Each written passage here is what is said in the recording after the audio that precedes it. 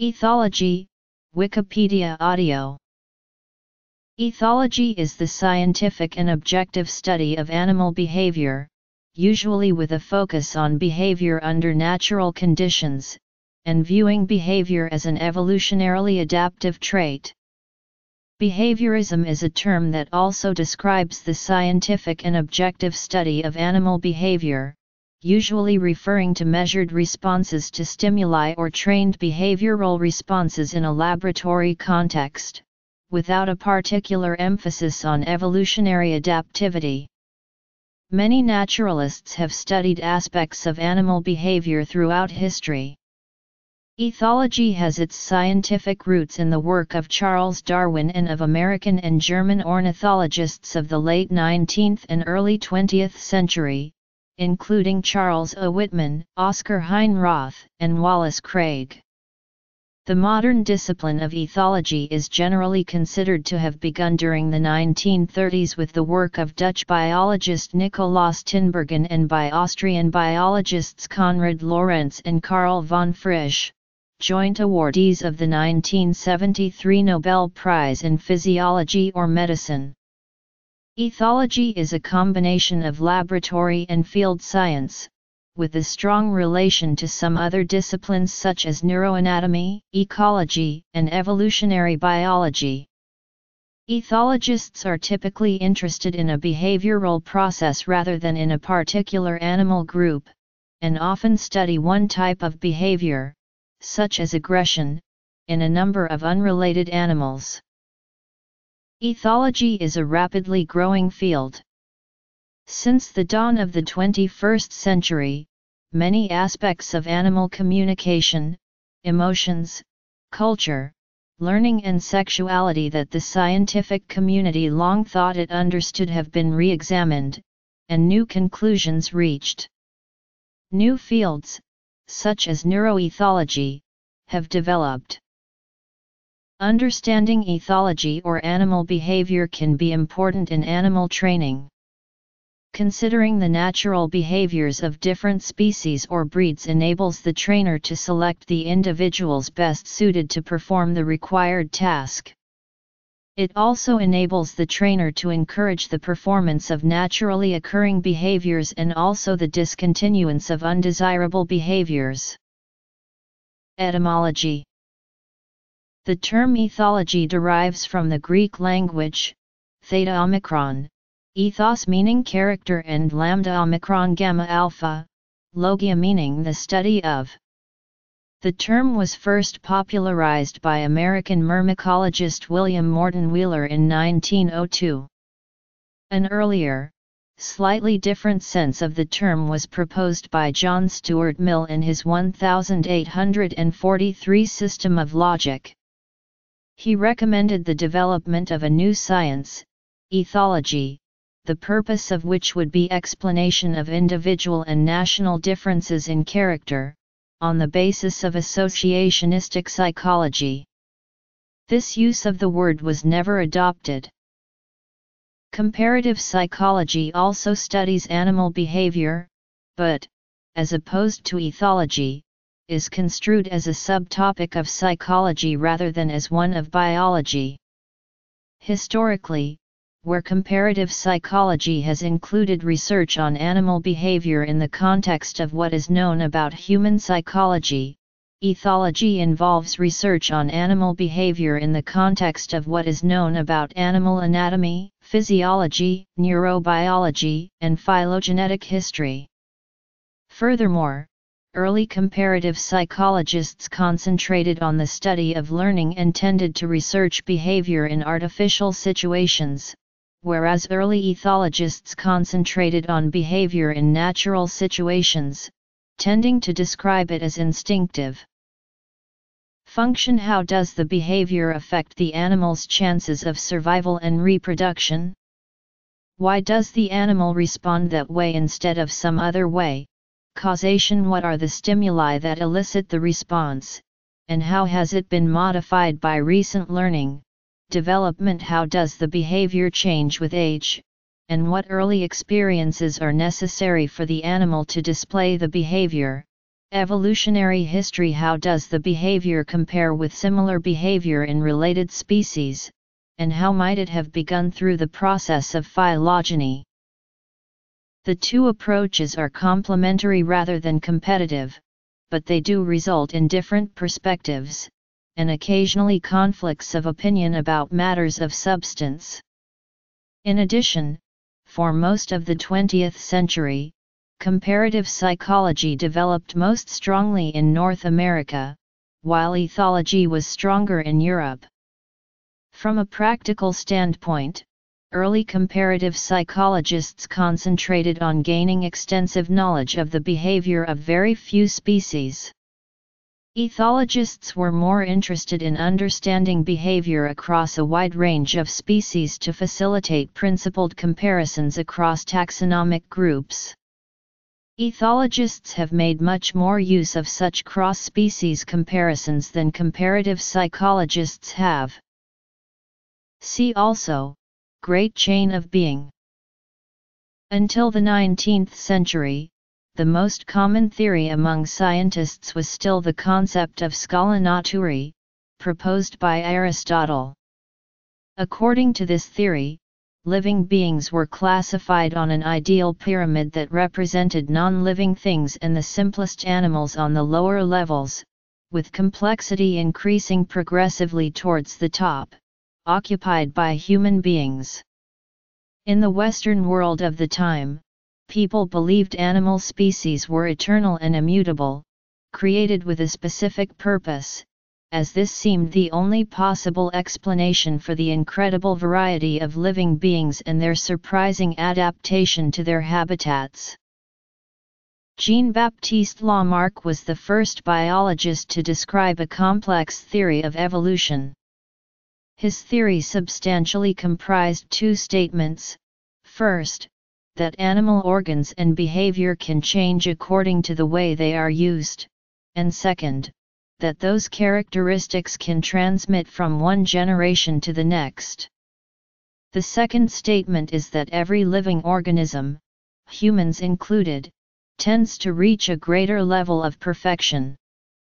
When Charles Darwin went to the Galapagos Islands, he was well aware of Lamarck's theories and was influenced by them. Because ethology is considered a topic of biology, ethologists have been concerned particularly with the evolution of behavior and the understanding of behavior in terms of the theory of natural selection. In one sense, the first modern ethologist was Charles Darwin, whose book The Expression of the Emotions in Man and Animals influenced many ethologists. He pursued his interest in behavior by encouraging his protégé George Romanes, who investigated animal learning and intelligence using an anthropomorphic method, anecdotal cognitivism, that did not gain scientific support. Other early ethologists, such as Charles A. Whitman, Oscar Heinroth, Wallace Craig, and Julian Huxley, instead concentrated on behaviors that can be called instinctive, or natural, in that they occur in all members of a species under specified circumstances. Their beginning for studying the behavior of a new species was to construct an ethogram. This provided an objective, cumulative database of behavior, which subsequent researchers could check and supplement. In 1970, the English ethologist John H. Crook published an important paper in which he distinguished comparative ethology from social ethology, and argued that much of the ethology that had existed so far was really comparative ethology examining animals as individuals, whereas, in the future, ethologists would need to concentrate on the behavior of social groups of animals and the social structure within them. Relationship with comparative psychology. Also in 1970, Robert Ardrey's book The Social Contract, a personal inquiry into the evolutionary sources of order and disorder, was published. The book and study investigated animal behavior and then compared human behavior to it as a similar phenomenon. E. O. Wilson's book Sociobiology. The new synthesis appeared in 1975, and since that time, the study of behavior has been much more concerned with social aspects. It has also been driven by the stronger, but more sophisticated, Darwinism associated with Wilson, Robert Trivers, and William Hamilton. The related development of behavioral ecology has also helped transform ethology. Furthermore, a substantial rapprochement with comparative psychology has occurred, so the modern scientific study of behavior offers a more or less seamless spectrum of approaches, from animal cognition to more traditional comparative psychology, ethology, sociobiology, and behavioral ecology. Due to the work of Lorentz and Tinbergen, ethology developed strongly in continental Europe during the years prior to World War II. After the war, Tinbergen moved to the University of Oxford, and ethology became stronger in the UK, with the additional influence of William Thorpe, Robert Hind, and Patrick Bateson at the Sub-Department of Animal Behaviour of the University of Cambridge, located in the village of Mattingley. In this period, too, ethology began to develop strongly in North America. Lorentz, Tinbergen, and von Frisch were jointly awarded the Nobel Prize in Physiology or Medicine in 1973 for their work of developing ethology. Ethology is now a well-recognized scientific discipline, and has a number of journals covering developments in the subject, such as animal behavior, animal welfare, applied animal behavior science, animal cognition, behavior, behavioral ecology, and Journal of Ethology. In 1972, the International Society for Human Ethology was founded to promote exchange of knowledge and opinions concerning human behavior gained by applying ethological principles and methods, and published their journal, the Human Ethology Bulletin. In 2008, in a paper published in the journal Behavior, ethologist Peter Verbeek introduced the term peace ethology as a subdiscipline of human ethology that is concerned with issues of human conflict, conflict resolution, reconciliation, war, peacemaking, and peacekeeping behavior. Today, along with ethologists, many biologists, zoologists, primatologists, anthropologists, veterinarians, and physicians study ethology and other related fields such as animal psychology, the study of animal social groups, animal cognition, and animal welfare science. The Merriam-Webster Dictionary defines instinct as a largely inheritable and unalterable tendency of an organism to make a complex and specific response to environmental stimuli without involving reason. History. Scala naturae and Lamarck's theories. An important development, associated with the name of Konrad Lorenz, though probably due more to his teacher, Oscar Heinroth, was the identification of fixed action patterns. Lorenz popularized FAPs as instinctive responses that would occur reliably in the presence of identifiable stimuli called sign stimuli or releasing stimuli. FAPs are now considered to be instinctive behavioral sequences that are relatively invariant within the species and almost inevitably run to completion. Theory of evolution by natural selection and the beginnings of ethology. Social ethology and recent developments. Growth of the field.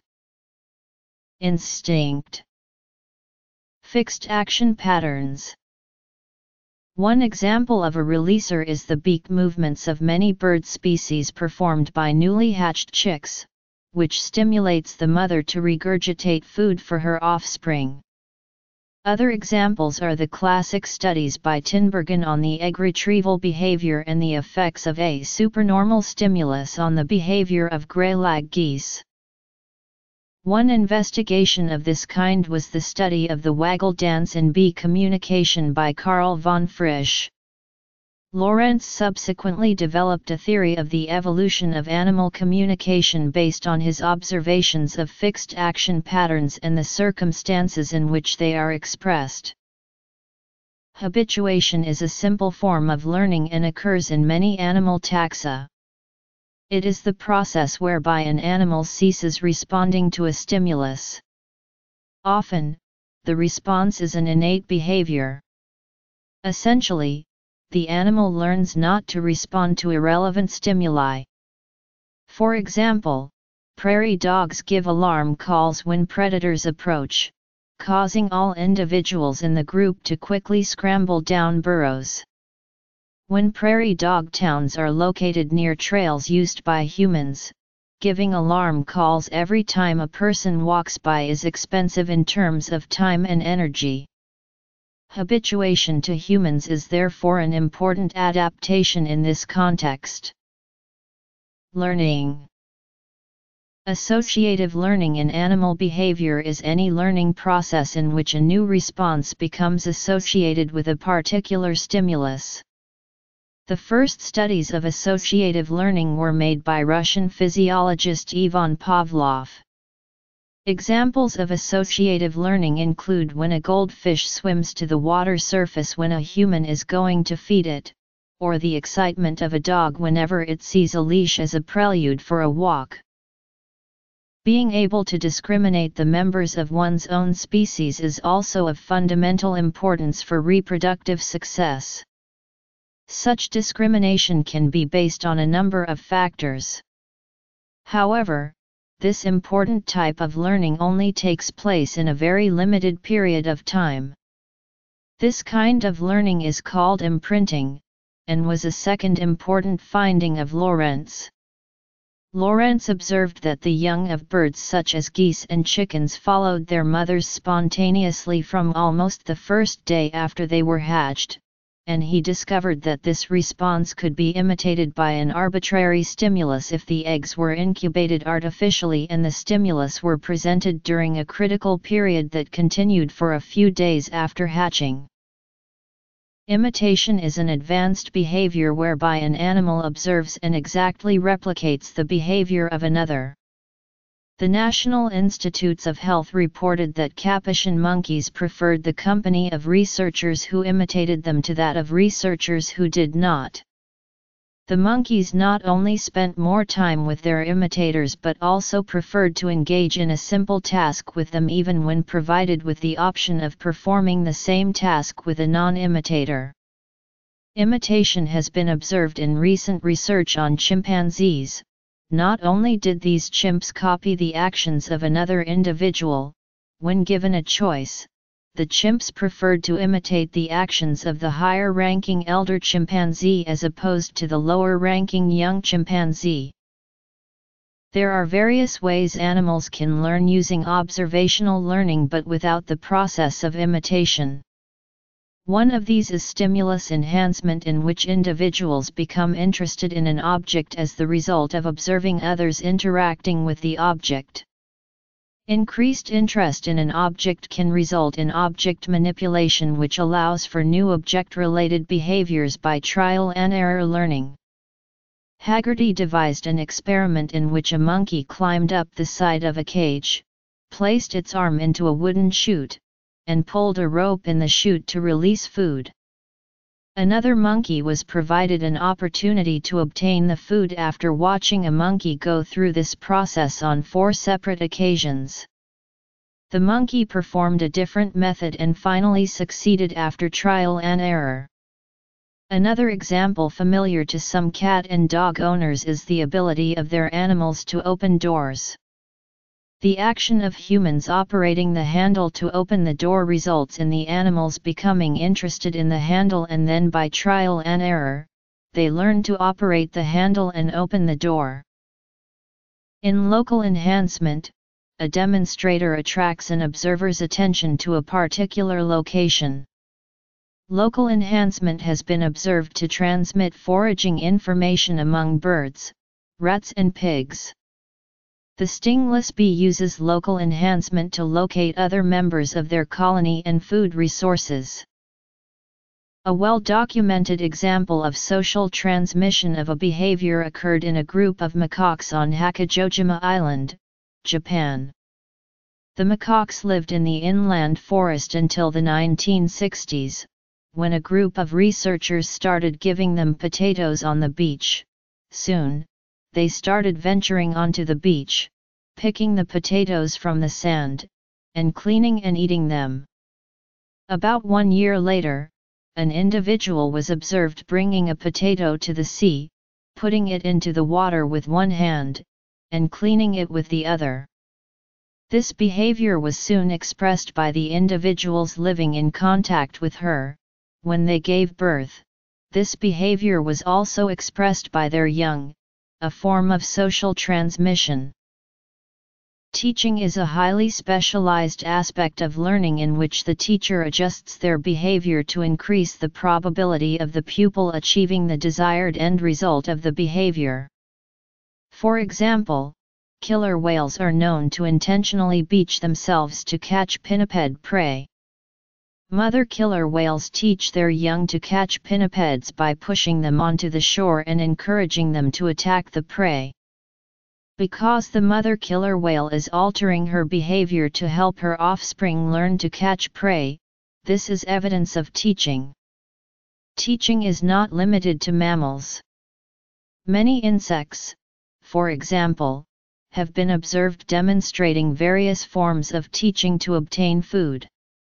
Ants, for example, will guide each other to food sources through a process called tandem running, in which an ant will guide a companion ant to a source of food. It has been suggested that the pupil ant is able to learn this route to obtain food in the future or teach the route to other ants. This behavior of teaching is also exemplified by crows, specifically New Caledonian crows. The adults teach their young adolescent offspring how to construct and utilize tools. For example, pandanus branches are used to extract insects and other larvae from holes within trees. Habituation. Individual reproduction is the most important phase in the proliferation of individuals or genes within a species.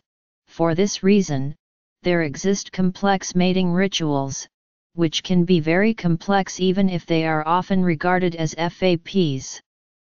The Stickleback S complex mating ritual, studied by Tinbergen, is regarded as a notable example of a FAP. Often in social life, animals fight for the right to reproduce, as well as social supremacy. A common example of fighting for social and sexual supremacy is the so-called pecking order among poultry. Every time a group of poultry cohabitate for a certain time length, they establish a pecking order. In these groups, one chicken dominates the others and can peck without being pecked. A second chicken can peck all the others except the first, and so on. Higher-level chickens are easily distinguished by their well-cured aspect, as opposed to lower-level chickens. While the pecking order is establishing, frequent and violent fights can happen, but once established, it is broken only when other individuals enter the group, in which case the pecking order re-establishes from scratch. Associative learning. Several animal species, including humans, tend to live in groups. Group size is a major aspect of their social environment. Social life is probably a complex and effective survival strategy. It may be regarded as a sort of symbiosis among individuals of the same species. A society is composed of a group of individuals belonging to the same species living within well-defined rules on food management, role assignments, and reciprocal dependence. When biologists interested in evolution theory first started examining social behavior, some apparently unanswerable questions arose, such as how the birth of sterile castes, like in bees, could be explained through an evolving mechanism that emphasizes the reproductive success of as many individuals as possible, or why, amongst animals living in small groups like squirrels, an individual would risk its own life to save the rest of the group. These behaviors may be examples of altruism. Of course, not all behaviors are altruistic, as indicated by the table below. For example, revengeful behavior was at one point claimed to have been observed exclusively in Homo sapiens. However, other species have been reported to be vengeful, including chimpanzees, as well as anecdotal reports of vengeful camels. Imprinting. Cultural learning. Observational learning. Altruistic behavior has been explained by the gene-centered view of evolution. One advantage of group living can be decreased predation. If the number of predator attacks stays the same despite increasing prey group size, each prey may have a reduced risk of predator attacks through the dilution effect. Further, according to the geometry of the selfish herd theory, the fitness benefits associated with group living vary depending on the location of an individual within the group. GSH suggests that conspecifics positioned at the center of a group will reduce the likelihood predations, while those at the periphery will become more vulnerable to attack. Additionally, a predator that is confused by a mass of individuals can find it more difficult to single out one target. For this reason, the zebra's stripes offer not only camouflage in a habitat of tall grasses, but also the advantage of blending into a herd of other zebras. In groups, prey can also actively reduce their predation risk through more effective defense tactics, or through earlier detection of predators through increased vigilance. Another advantage of group living can be an increased ability to forage for food. Group members may exchange information about food sources between one another, facilitating the process of resource location. Honeybees are a notable example of this, using the waggle dance to communicate the location of flowers to the rest of their hive. Predators also receive benefits from hunting in groups, through using better strategies and being able to take down larger prey. Some disadvantages accompany living in groups. Living in close proximity to other animals can facilitate the transmission of parasites and disease, and groups that are too large may also experience greater competition for resources and mates. Theoretically, social animals should have optimal group sizes that maximize the benefits and minimize the costs of group living. However, in nature, most groups are stable at slightly larger than optimal sizes. Because it generally benefits an individual to join an optimally sized group, despite slightly decreasing the advantage for all members, groups may continue to increase in size until it is more advantageous to remain alone than to join an overly full group. Nico Tinbergen argued that ethology always needed to include 4 kinds of explanation in any instance of behavior. These explanations are complementary rather than mutually exclusive. All instances of behavior require an explanation at each of these 4 levels. For example, the function of eating is to acquire nutrients, but the immediate cause of eating is hunger. Hunger and eating are evolutionarily ancient and are found in many species, and develop early within an organism's lifespan. It is easy to confuse such questions. For example, to argue that people eat because they're hungry and not to acquire nutrients without realizing that the reason people experience hunger is because it causes them to acquire nutrients. People who have made notable contributions to ethology. Food manipulation behavior by fox squirrels. Imitation. Stimulus and local enhancement. Social transmission. Teaching. Mating and the fight for supremacy. Living in groups. Benefits and costs of group living. Group size. Tinbergen's 4 questions for ethologists. List of ethologists. Gallery of videos.